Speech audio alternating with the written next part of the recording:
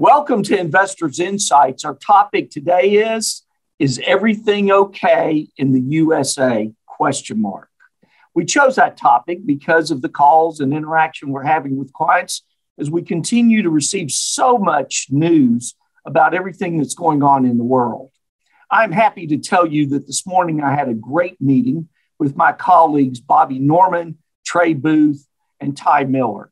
And in that meeting, I thought both of them brought some great insight in relation to your financial blueprint, as well as your portfolio and what's going on in the economy. We like to say that you need to track all the details, not just the headlines. So with that, Trey, I'm going to go to you first. And the reason is that the big news on Friday, of course, the market dropped down. Rumors are going in all directions about the Fed possibly raising interest rates, which we believe is going to happen. But then the debate and emotion starts about how many times will the Fed raise rates and what kind of havoc can that cause on somebody's portfolio or the decisions they make financially. So with that, share the information and chart that you shared with us this morning. Yeah, thanks, Greg. So last week, we actually seemed to be having a bit of a rally. Even through midday Thursday, the market was up. But then Chairperson Powell spoke in public comments and came out a little more hawkish and a little more aggressive than the markets anticipated. So the expectation for rate hikes went up considerably. You can see on this chart that the market is now expecting 10 rate hikes this calendar year. That would take the federal funds rate from 0 to effectively 2.5%. And a little back envelope math will tell you that there's only 6 Fed funds meetings remaining this year. So that means the Fed has to raise rates by more than 25 basis points if it's to match market expectations. That doesn't sound like a big deal, moving from 25 basis points to maybe 50 basis points. But the Fed hasn't raised rates by 50 basis points in over 20 years. So it's something we don't really have a lot of recent history of how the market will react to that. And you can look at this chart, the number of times the Fed raised rates by more than 25 basis points. If you go back in time, it looks like it's much more common. It's really the last 20 years that's uncommon where the Fed moves in 25 basis points increments. So the market definitely on the close of the week and the start of this week got really concerned about a potentially 50 or 75 basis point rate hike. But look back on this chart to March of 1980, where the Federal Reserve raised rates by 5% in one meeting. And so there's definitely been precedent where the market, when it's fighting inflation, and the Fed has really had to come out much stronger than we currently anticipate. So while it may be higher than expectations initially, it's not nearly as bad as it's been in the past and something that we all were able to absorb. So it's something to watch closely as we go into the Fed's meeting first week of May. Trey, that's great information, very insightful, and hopefully our viewers will feel some calm in understanding the rate hikes from a historical standpoint, and also that as we navigate through these markets, we're going to keep a close eye on it. I also want to emphasize that on our social media, Facebook, Twitter, LinkedIn, our podcast, I would encourage you to watch it even more as the weeks progress, because we're going to continue to give you information that will keep you updated, not only about the Fed rate hikes, but other things going on in the economy and the market. And one in particular that we're really focused on, Bobby Norman did a great report this morning. And Bobby, detailed research, which I appreciate, regarding China. So we got, the whole issue with Fed rate hikes, but then talk about China and what's going on there. Yeah, while the world is still focused on the situation in Ukraine, our focus is turned to China. And it's one of the biggest risks to the global economy that probably isn't getting the attention that it needs to have.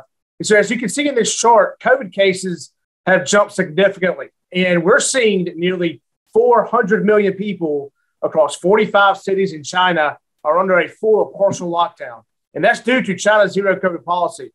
That's important. That represents 40% of GDP for the world's second largest economy.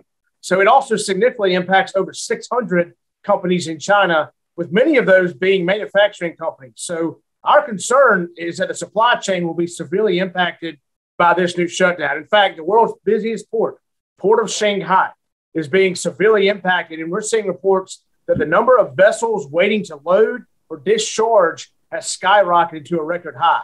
We're also seeing reports that more than 90% of trucks supporting the import and export deliveries are at a complete standstill. So this is a big deal. as the global economy is already on shaky ground with the conflict in Ukraine and high inflation. So it's something that we're focusing more and more on because it's a big deal. Well, and Bobby, let me say thank you for putting that together. It's also why we chose the topic, is everything okay in the USA?